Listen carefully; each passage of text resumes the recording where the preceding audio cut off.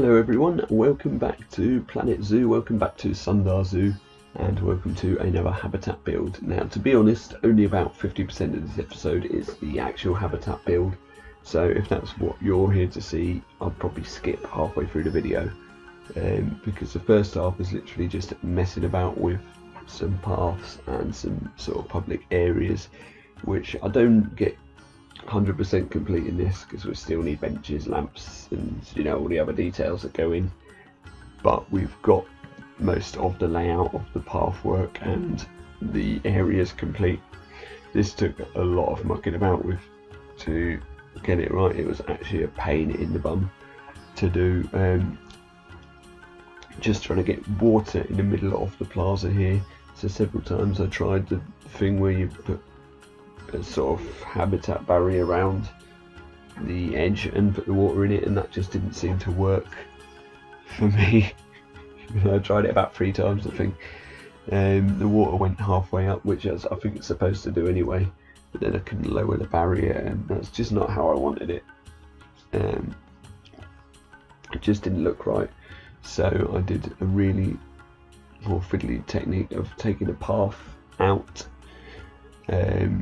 You know how fiddly these paths are in these games anyway, they're the spawn of the devil. I took the path out and then built the water underneath it and then put the path back in, but it really just didn't want to go in, so it took me absolutely ages to do it. And then I end up putting in a sort of trim to go around the edge, so that it looks like a man-made water feature rather than just a hole that's been dug into the ground.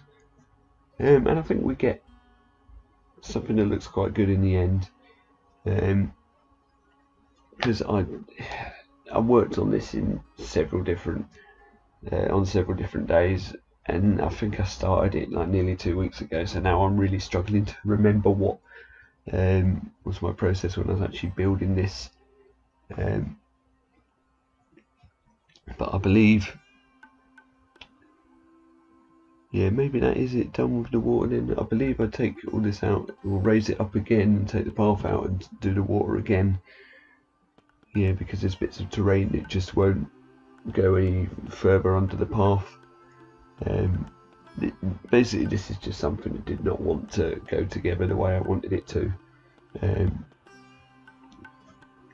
It was massively inconvenient. There you go, you can see what I've done now. I've dug all the water out, but then the problem then is getting the path back in.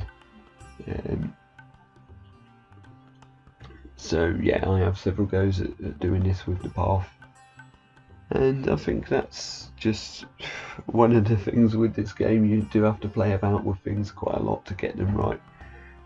In the end, the sort of red paving path that goes over the path to cover, the guests' feet do clip through it, but that, like, to get it right without any bits of path showing through, I just have to have it like that, so we're just gonna have to deal with that, and that's how it's gonna stay, I'm afraid. I did have in my mind the idea of doing some different shaped water features like this, but now I just don't know if I've got room, because I want to get a gift shop in there, maybe some other sort of food stall, and possibly another habitat. I'm thinking like maybe a turtle, or like a Galapagos turtle, or is that the one, a Galapagos tortoise? I know nothing about animals, by the way, so I just check sort of where they're from and see if they'll fit into the area, and that's about it. Either that or some flamingos or something like that. I'm also considering changing all this front area into the grass terrain, because I don't know if this desert sand really works, but I'm not sure about that yet. I'm not entirely sure what I'm doing with that. I do know that there will be some sort of Australian area in this park, obviously, because there's the hype tomorrow for the Australia pack coming out, the new DLC. So I'm looking forward to getting that and having a play about with it, hence why this video is going up today, so that we're ready to move on to another Australian habitat tomorrow or the day after. Once I'll probably play about a bit in an empty sandbox with it first, just to see what pieces we have and how I can use them and stuff, and have a look at the actual animals, and then I'll get building something in this zoo. So hopefully by the end of the week we'll have something up from there. I'm feeling koalas maybe, although I feel like play koala might beat me to that. I know he'll be rushing to get koalas in one of his zoos. So yeah, we'll see how it goes. I'm really looking forward to the pack. Looks like there's some really nice scenery pieces in there. I really hope we get some more recolorable stuff, so that it can be used for different themes as well, not just, you know, the one thing, because otherwise everyone ends up building roughly the same things. You know, obviously you can still put your own stamp on it, but you know, I want some pieces that we can use for different things. For some reason at that point I changed the colours of all of them path bits, and then changed my mind and didn't like it, because it just looked too similar to the buildings and we needed a bit of variation with the colour. So I changed it back, and we started working on this ramp today, and I'm sure this was a 2-hour build on its own without getting anything else done. That's just how long this took, just trying to get pieces lined up and everything. So what I'm going to do is come back to you when we start building the actual habitat and talk about that, because there's not really a lot to say about this. Okay, so enjoy.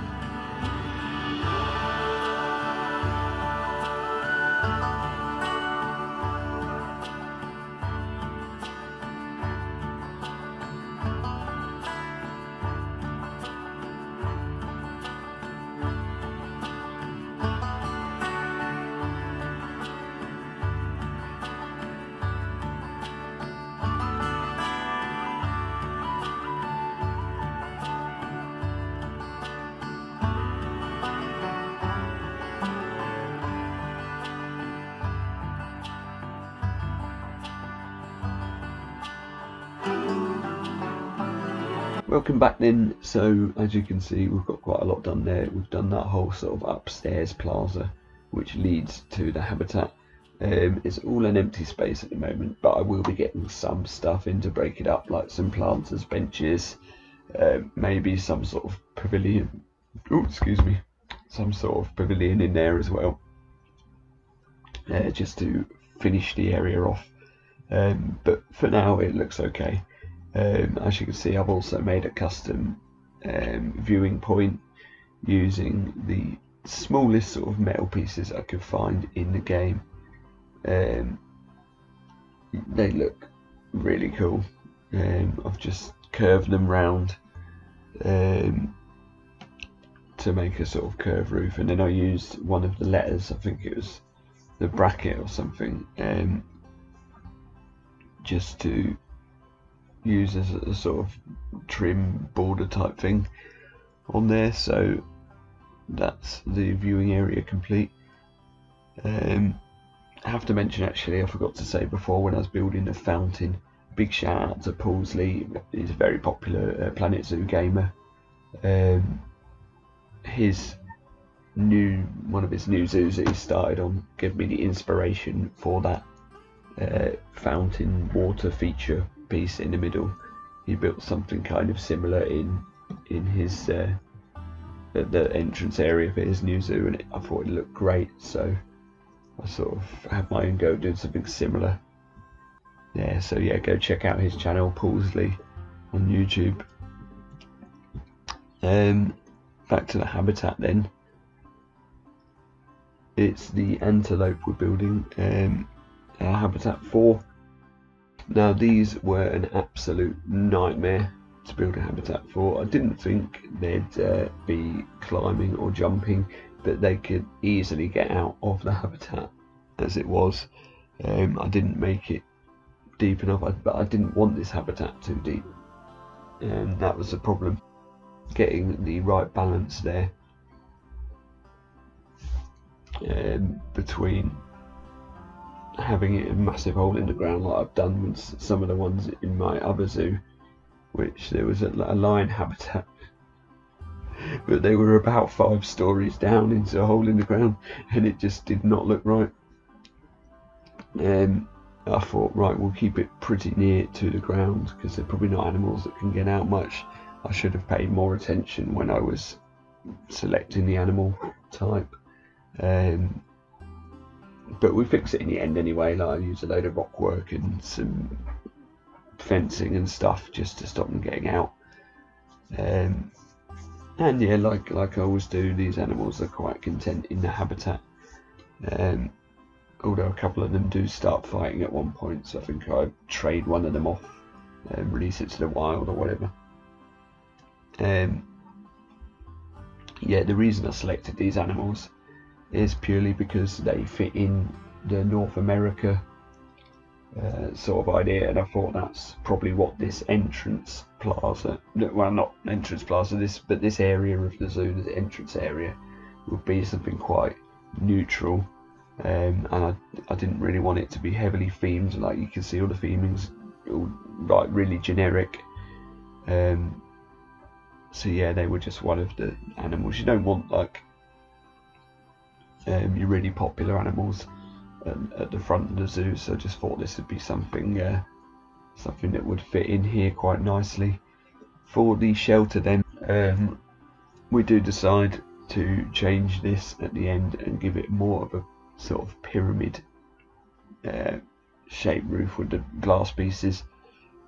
So this isn't how it looks finally, but I do edit that off camera, just because I felt it looked a bit flat as it was. But all in all, I'm really happy with how the building turned out. Some nice little detailing on there, using the pillars to build a rounded sort of shaped entrance for them to get in and out of.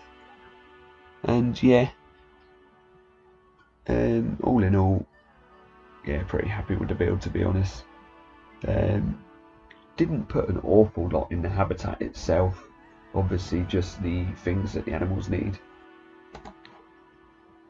So like, yeah, you know, what are they called? You know, the toys and the feeders and everything. As usual, my terminology is just absolute crap. I can't think of a word for anything.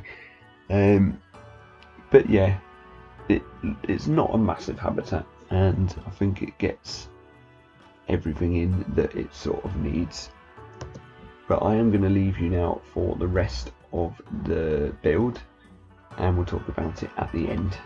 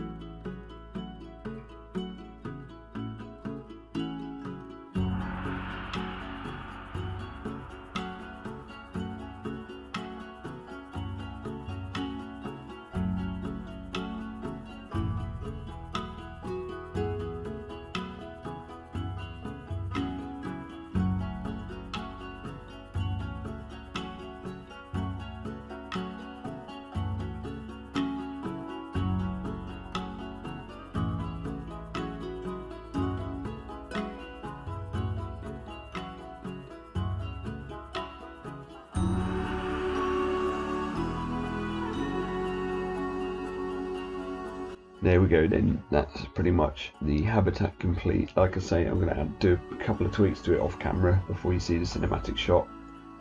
We're going to be doing proper cinematic shots now as well, so it will look a lot better than before.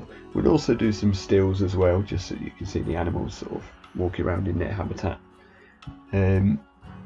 But yeah, give us a comment, let me know what you thought of the video, and I hope to be getting the Australia pack tomorrow and having a video up for it later in the week. Sorry if I sound a bit bunged up today, I think I've got a cold coming on, so that might determine when commentary for the next video gets done, but hopefully it won't interrupt the plans too much. So thank you for watching. Hope you enjoy the cinematics, and I'll see you in the next one. Bye bye.